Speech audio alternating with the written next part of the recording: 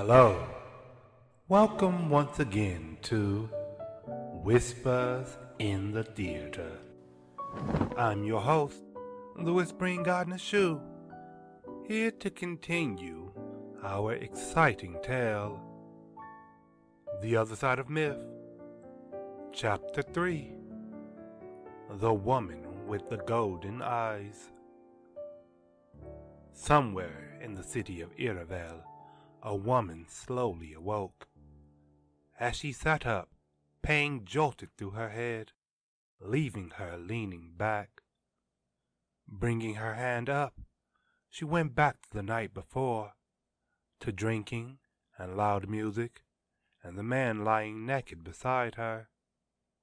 Panic swelled, her head swiveled, and she knew that last night wasn't the cause. She knew this firstly because of the precautionary measures left strewn upon her end table.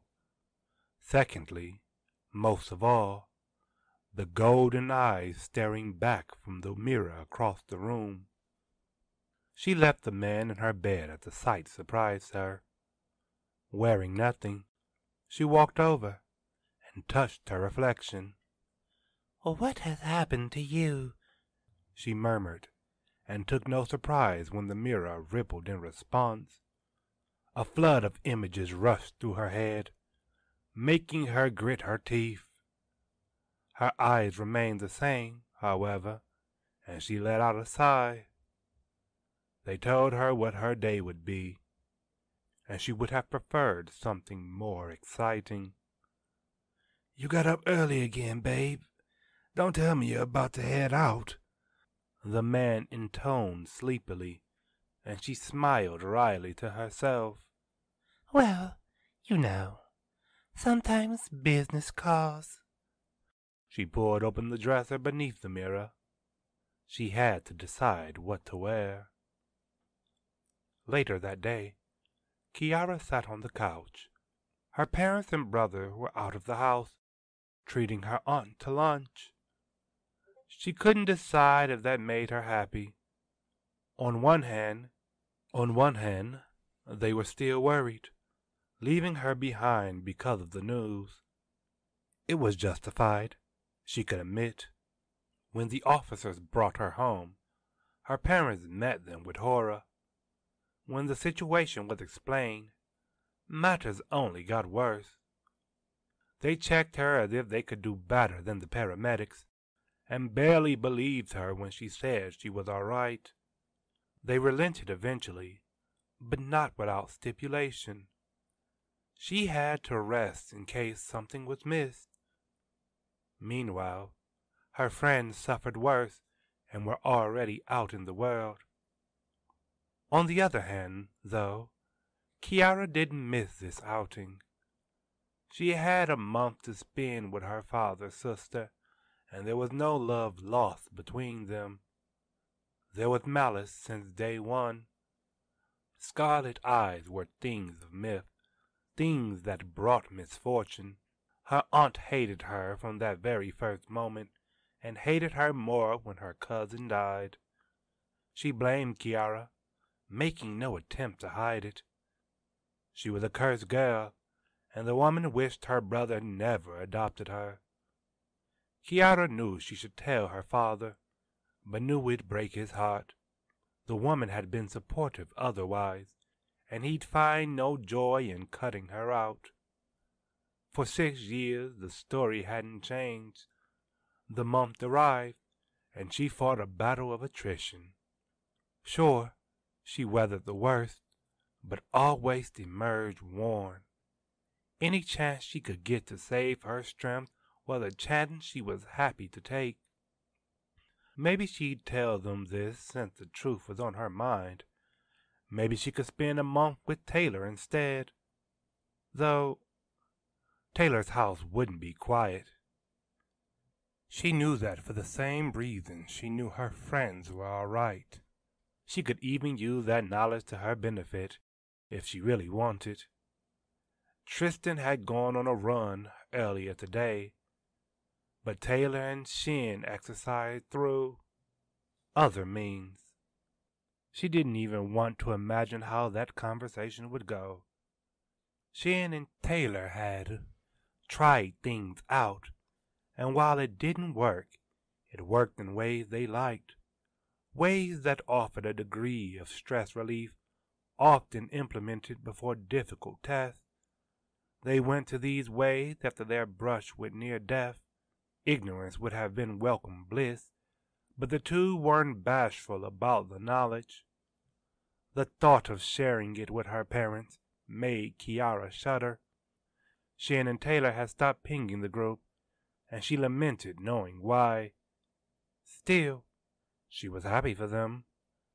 If sharing a bed helped them calm down, who was she to tell them to stop? As gross as that thought was, it offered her a respite, too. There were definitely questions for her, but while they were distracted, they didn't come up. It turned out the speckled beast damaged the camera in Taylor's bow, so no one knew how Kiara survived. "All right, guys. I know you won't believe me, but I have magical powers," she practiced aloud, shaking her head at the strangeness of it. She was a 14-year-old girl, 15 in a few months. She knew she wasn't young enough to proclaim such fanciful things. Sure, she could prove it, but she wasn't ready to do that yet. She wasn't even ready to tell them. What if they blamed her for not using her power sooner? She should have. She knew that. But she had these powers for so long, and they made a cursed myth worse. They weren't things to show off. They weren't things to use carelessly.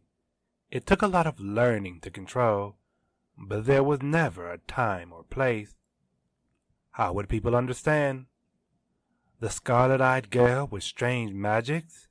Maybe if scarlet eyes made heroes. But this would confirm the destruction they were said to bring. She didn't want to see her friend's blatant fear. She could probably explain why she hesitated, and they would probably support her, because they support her if they truly saw what she could do. "Hey, Taylor, I know people are praising you for defeating the speckled beast, but I think it was actually me. You see, I have these powers, and I think they made the monster vulnerable."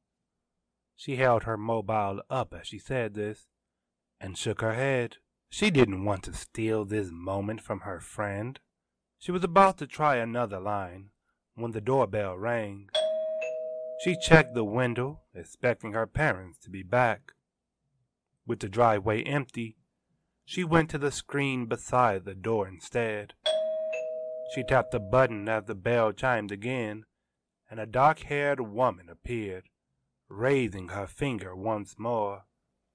"I know you're there, girl," the woman spoke suddenly as Kiara motioned for the microphone. Her? No. The woman had to be mistaken. Maybe she was looking for the lady next door. The neighbor often had the company of one new face or another. It wouldn't be the first time that someone got the wrong house. She pressed the button to say as much, and the woman smiled as the video appeared. "My, you do have a wicked child, Scarlet Eyes," she grinned. Kiara was taken aback. Could her aunt have sent her? Would her aunt do something this sadistic? "Well, doesn't that make sense? When my pet thought to come after a threat, I didn't stop it. It wasn't going to be the first time, so what was there to worry about?" She chuckled. "Imagine my surprise when morning came and he couldn't manifest. Blaster shots have never heard it before, but then you come and—" She snarled, and Kiara gulped. "I don't know what you're talking about." She hoped she said this convincingly. The woman gasped, mouth agape. She covered it. "Is this your little secret? Do you think this is like hiding a bad grade from your parents? Listen, gal, if you want to play innocent, you should have just died there. Now I can see right through you. I'll promise you this. Your little windy trick isn't going to work when I come. Suddenly, her smile came back. Better yet, how about I go for one of your little friends instead? You might be able to protect yourself, but you're hiding your tricks from them, aren't you? I wonder what you'll do when they're on death's door, screaming for you to help. Don't! Kiara squeaked, and the woman crossed her arms. The only person you have a problem with is me. She swung the door open. The woman glared down. Shall we do this right here, then? Her smile returned. Kiara reached for her pendant, and the woman gestured around. I wonder if the kids over there, or that old lady in the garden are ready for this show. Kiara's hands stopped. Or maybe you still have some stage fright. Just leave my friends alone. They didn't do anything to you. Oh no, girl. That whole group of yours have seriously crossed the wrong woman, she said, turning to head for her car. Kiara thought to chase, but nosy eyes might see. The car whirred, rising from the ground. The woman honked once, zooming off around the corner. Kiara closed the door and fell against it, mind racing at the threat. That woman was the master of the speckled beast. Kiara was too sure to deny it. Even if she wanted to believe it was a prank, that woman was too like her pet. There was too obvious a sense of power, too obvious the certainty of victory. She could see them both playing with their food, and futile resistance was the side to the course. Kiara had to tell her friends if she wanted to keep them safe. Her finger went for the mobile, and she almost dropped it as the notification appeared. She touched it, and Tristan stared back from his floating screen. He smiled at first, but it faded as he saw her face. Are you all right, Kiara? You aren't feeling any aches from yesterday, are you? He went for a doctor, making her laugh. No, just thinking about how stressful my life is getting. The school year's end had never been like this. You're talking about your aunt, right? Shin and Taylor told me she was over, right before they... well, you know. His face went red, and hers did too. She wondered suddenly if he knew how diffusing his embarrassment was. No, she shook her head. I mean, yes, it's kind of my aunt, but there's a lot of other stuff too. She sighed. There was no explaining things without looking weird. She looked into Tristan's dark eyes. His concern was honest. Did he call to see if she was okay? It isn't easy to talk about, I guess. She sighed again, and Tristan shook his head. Then let's not talk about it, he blurted. Let's go out and have some fun. We can ignore all the difficult stuff. He grinned sheepishly, and her heart skipped a beat. Just you and me. His face brightened again as he nodded. Outside, she could hear her parents pulling up. She peeked out the window and saw her aunt too, JohanDeecke bouncing around her. As their eyes met, the amiable expression on the woman's face flashed sour. It changed when Kana got out and headed to the door. Text me where you want to meet. Kiara smiled at Tristan. I'll ask my mom and dad and see if I can go. She didn't wait for him to respond before ending the call to step away from the door. It took 10 minutes to assure her parents that she was fine and would be in a public place where she couldn't get hurt. When they finally allowed her to leave the house, she took the shuttle to meet Tristan 17 minutes away. When she found him, he was standing in front of a theater, looking at his mobile. He waved it at her when she came over, having just purchased 2 tickets for a movie they wanted to see. They loitered until the show started, happily talking about the works the director did before. The movie knocked about 2 hours off their day. A machine made to serve became a hero to secret fairy people, ultimately defeating the force that tossed it in the trash. The effects were stunning, and she cheered giddily as the robot fought fairy and machine alike. She loved this thing, fighting to protect happiness, and she hated that the movie ended with its fate in the air.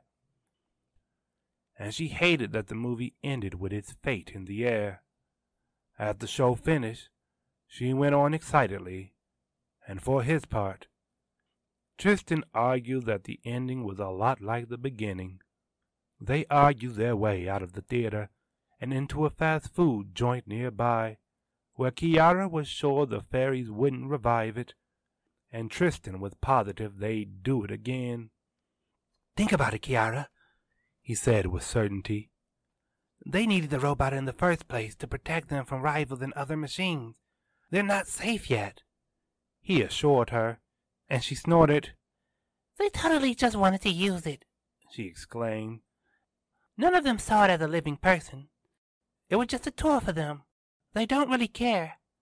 They even have the retire bot now, so they have a stronger machine. Just pump magic into it, and bam! But that's the thing. The magic is the spirit of the robot. No matter what machine they put it in, it'll still be H31M in spirit." "Yeah, but they're the ones who killed it. If they brought it back, I think it'd want revenge." "I don't think so. It didn't even want revenge against the decommissioned machine. Everything was just to fulfill its duty." "Then why even decommission it in the first place? It clearly worked fine." "I think it was because it could absorb fairy magic." Tristan paused to take a sip. "Think about it. H31M was pretty rusty. It was junk. They could have chosen any of the other machines. Anything better than a server bot. But they specifically chose H31M. Why would the machine decommission it then?" Kiara huffed. "They wanted to wipe out the fairies in the first place, so what's better than a fairy insurgent?" "That's a good question. Think about it like this, Kiara. If you had special powers, would you fight for the people who gave it to you, or the people who created you?" Tristan crossed his arms, and Kiara went quiet. She thought about where her powers came from, and what she'd do in H31M's place. If they came from secret fairies, would she fight for them instead of her parents? The thought made her shudder and think about her friends. Hadn't she hesitated to use her power for them? "I'd fight for whatever was most important to me." She closed her eyes tight. "Even if I didn't want to," she murmured, and Tristan nodded. "I would too, to be honest." He smiled, and she smiled back. How could she stay dour in front of that face? "What if the powers were really dangerous?" She met his eyes.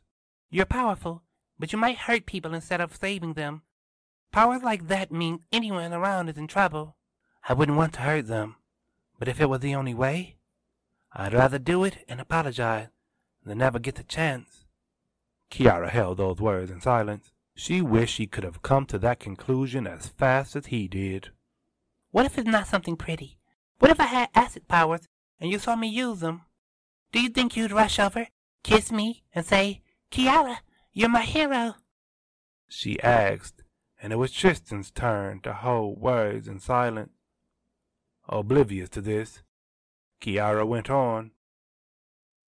"What if I did something really horrible with my powers and innocent people got hurt?" Looking down, she didn't notice when Tristan rose, moving to the seat beside her. She did notice when he took her hand, holding it tight. "I'd definitely call you my hero, and if you let me, I'd kiss you too." As Kiara looked up at him, she was surprised when he didn't look away. For the first time, she realized Tristan was more than just the boy she met back in middle school. He had always been taller, but she could really see that with him sitting beside her. He was smiling as he looked down. His fern grass made her heart flutter, made her think about his words. She wondered if she would allow him to kiss her, and wondered what that kiss would be like. Before long, she realized he wondered that too. Was this how these moments happened? How could you know what to do next? Before she found an answer, their lips came together. She closed her eyes. The kiss was warm when the day was too cold. It made his hand electric to touch. It felt like it went on forever, and felt too short when they stopped. But they had to breathe, and were panting fiercely. That was... She gulped, and he gulped too. Yeah. He smiled, and she could see a question in his eyes. She knew it was in hers as well. Was that feeling real? Before they could answer with another kiss, their mobiles beeped, making them conscious of how close they were. They looked at their devices to find new messages in the group chat. Shin had finally left Taylor's house and was wondering if the two wanted to hang out with him. Taylor couldn't. Her mother was bothering her about some publicity thing. Neither Kiara nor Tristan wanted this moment to end, but they powered through their feelings as Tristan moved his thumbs. Are we going? He asked. Kiara's heart jumped at the we. She remembered the woman from earlier, though, and shook her head. I have something to do, but, before I go to stay with my aunt, let's hang out again. Her heart was racing, screaming even. Tristan made room as he sent his message, and when she stood, he grinned. Yeah, let's do that. Not sheepish, but confident, and still Tristan's smile. Kiara rushed out without saying another word or looking back. A part of her wanted to call Taylor and ask for advice, but something bigger told her to stay on task. A summer here in Iraville, staying with Taylor, kissing Tristan. She wanted to make that dream reality, but reality had a different face. She wanted those good moments now, but if she didn't stop the woman, now might turn into never. Chapter 3 ends. And so too ends another episode of Whispers in the Theater. I would be delighted if you were to join me once again.